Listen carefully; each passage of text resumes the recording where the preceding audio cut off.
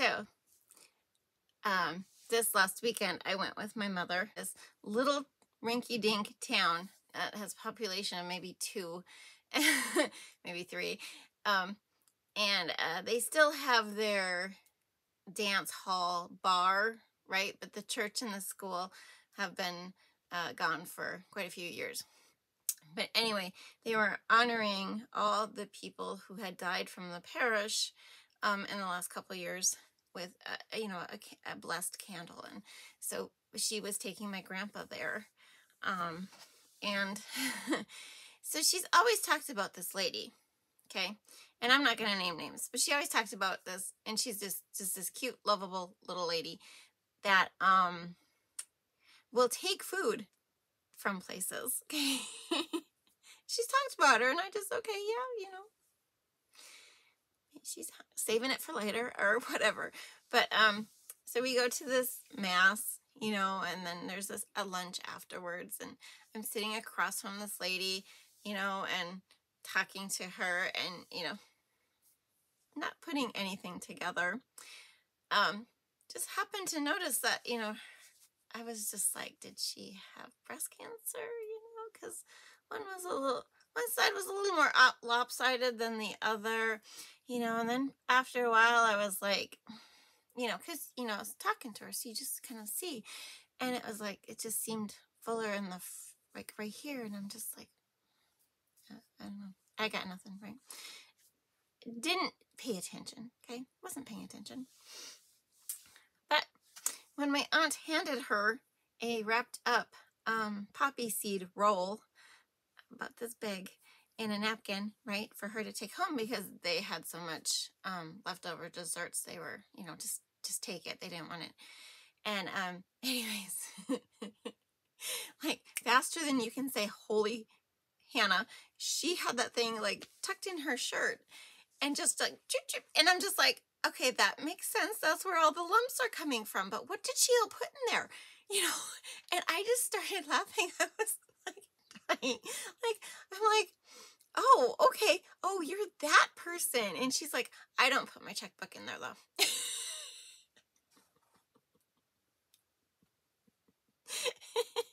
I was like, okay, that's good. It's a snack for the road. But I was like, it explained all the funny lumps, but all I could think of is, what did she put in there? Right? Like, there wasn't a lot. It was just a simple ham sandwich, which is probably something that ended up in there. Your pickle, your sides, that was it. I was like, what did you put in there? Oh, this is so funny, because I think my mom said something about telling my aunt she was supposed to tell so-and-so, don't be taking food unless, they give it to you, because it was okay, I'm sorry. I found it just so funny. Like, so funny. Like, I mean, I know my sister-in-law will stick her cigarettes in her broth, or her sometimes money or whatever. But like, and she was fast. Like, it wasn't like she had a low shirt or anything. I mean, isn't, but she had it fast tucked in there, and she was gone, It's like so crazy. Oh, aren't they fun, church functions? I was so exhausted when I got home, I took a nap. Visiting is hard work. Have you ever noticed that? I don't think the holidays are so exhausting as far as, well, Christmas prepping. But, when it comes down to it, I think it's just the visiting, the sitting around and visiting is so exhausting. But anyway, enough of those stories. Today we're starting the summer soap series that actually came out already. That is, yes, my life is just scramble. So the summer soap series actually started with Bora Bora. But it's okay. It's okay. We're not doing this like the tea soaps. These have to come out sporadically. So, oh, but this soap is mermaid tails, not exactly Tails, but Tales, mermaid tails. It was fun. It's a fun soap. It's a crazy soap. So this is one of the summer soaps. There should be like 3 or 4, maybe 5 total. I can't remember. Okay, but anyway, 3 things. Dream big. Be true to you. You are worth it. I'm Tonya from Tonya's Witchy Kitchen, and let's go check out these mermaid tails soaps. Into the soap. Mermaid tails. So my oils are really cold. They've been sitting there over the course of the day. And no, I poured them at night and then did my lye in the morning. But yeah, the oils are cold. They're like 70 degrees. So, and my lye water's cold. So 70 degrees. So it's no big deal. Right? So if you want to know my colors, I used the pink is Voodoo Mica from Mad Micas. The purple is a blend of Grape Ape by Mad Micas and Queen's Purple by Brambleberry. The green is Kelly Green by Brambleberry. And that silver color is Silver Mist by Nurture Soap.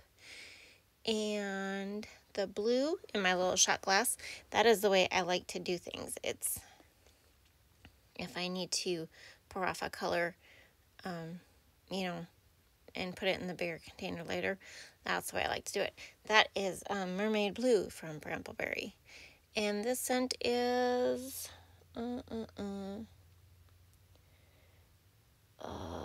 Living Coral Reef, I think is what it is. I have Coral Reef, but I think it's Living Coral Reef by Wholesale Supplies. Plus, yeah, so this was a plan, and this was a fairly well executed plan, but yet not really. Looking back, I'm like, why didn't I just stick with my original thought? But it doesn't matter. It's fine. So each of these got about 5 ounces in them. It was just barely past emulsion, you guys. Like, just barely past. And I was actually worried it was going to be muddy because you will see it was beautiful. It was beautiful. This is a slightly different blend.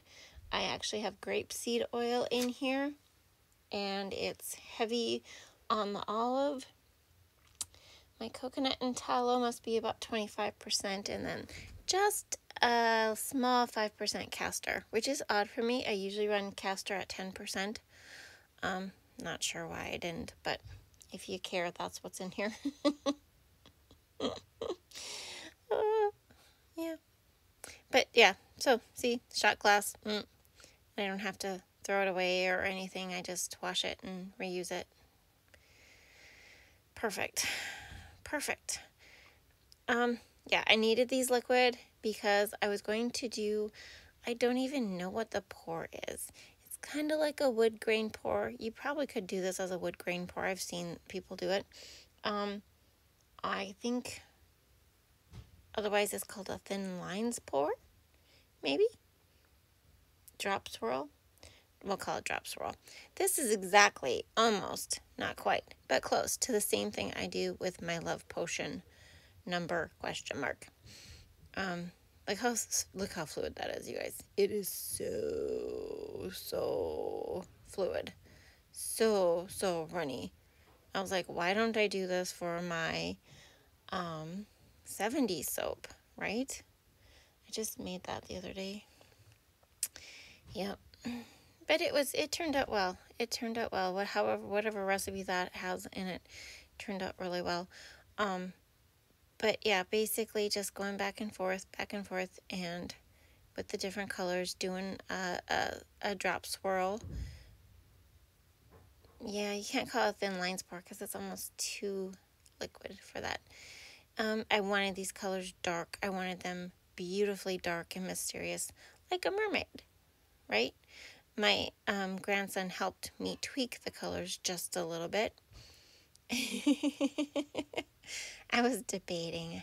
I had a few other, should I do a pink, like a baby pink? But then he was like, no, he liked the voodoo. I don't think it's red, whatever. Voodoo makeup better than the pink. He thought the pink was not the right color. And then we debated over Savage Garden from Soap. That's a beautiful dark green. And he liked the vibrant Kelly green.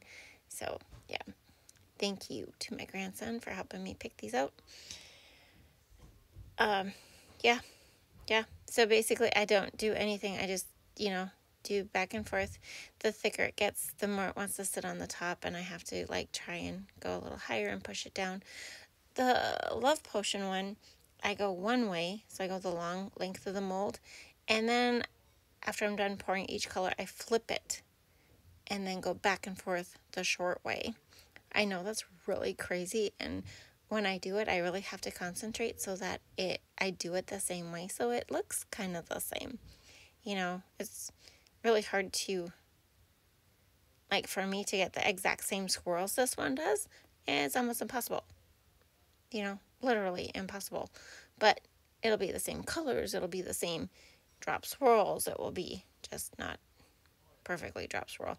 For some reason, the blue was a little heavier, and I could get it to drop a little better. But yeah, I mean that's all it is. It's. But boy, yeah, you know what would happen if this was Bora Bora, right? And chunky, not chunky, but just too thick. Because as you can see, it's already starting to sit on top of my soap. So yeah, we'll just take it up higher and higher and make it, try and push all those upper layers down as much as possible. Here comes the blue plonk.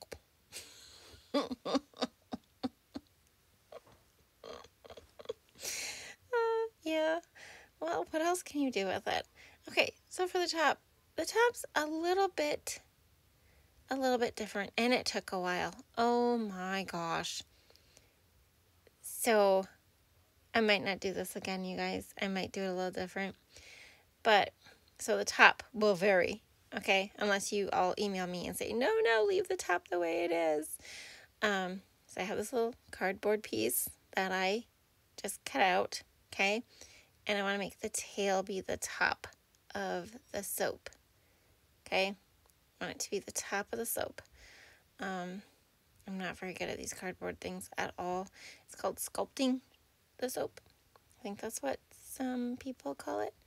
I'm just going to put the extras into that little mold there. And of course, it's going to be muddy as heck. But, yeah, you'll see that when it's cut. But, yeah, that was my genius plan. But it took forever to let this set up. It was so soft, so runny. Actually, I had to let it set up even longer in the mold. I didn't freeze it. I could have froze it, I guess. But, yeah, it took an extra day. It was so soft. So utterly soft. And then I was just trying to get a really good scrape on it. I don't know why. I don't know why. It's just, that was my plan, you guys. This was my plan. Should have sprayed it a little more. Look at that. Look at that soda ash on there. It is unbelievable.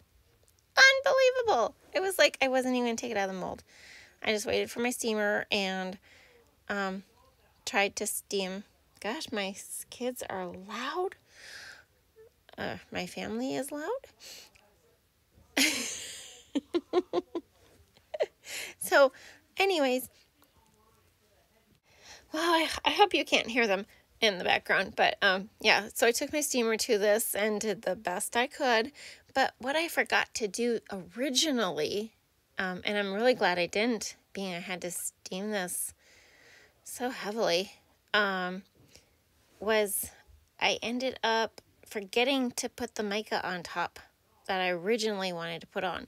And this is Oh, what is that called? What is it called? Oh, gold enigma. Gold enigma. An enigma by Nurture Soap.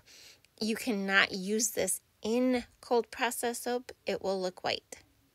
Okay, so for the tops of soaps or for melt and pour, it will look gold, or they have a blue, a red, a pink, maybe. I can't remember what colors they all had.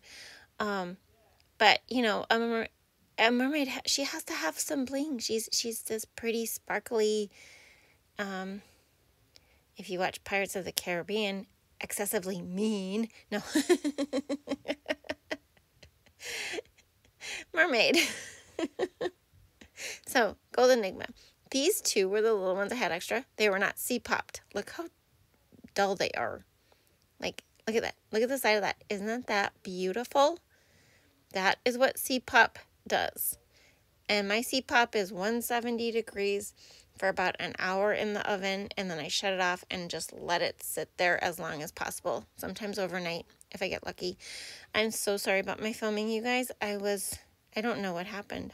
I really don't know what happened, but I'm wonky. That's what I am. I'm wonky. But these are pretty. Okay, do you see the tail? Do you see what I mean? Mermaid tail, yeah. Okay, so the top probably will be different. Yeah, maybe it'll be more like scalloped or something. I was going to trim them. I was debating on trimming them, like just cutting the edges off. You know, to give it a little more like tail, but nah, there's already enough. It's just soap, guys. It's just soap. It's so pretty, though. I am so impressed with the colors. So impressed. Because I was so worried after I looked at those two and saw the top of my soap. And I was so worried that they were not going to be the beautiful jewel tones that I was going for with this. But it was well executed on my behalf, amazingly. And the CPOP and gel sure as heck helped it out, didn't it? Look at that difference, guys. Look at that. That's just beautiful. Absolutely beautiful. And here are the fragrance notes for this bar. And there you have it. Mermaid Tails. I hope you had a good time. Thank you for dropping by. And we'll see you next time. Bye-bye.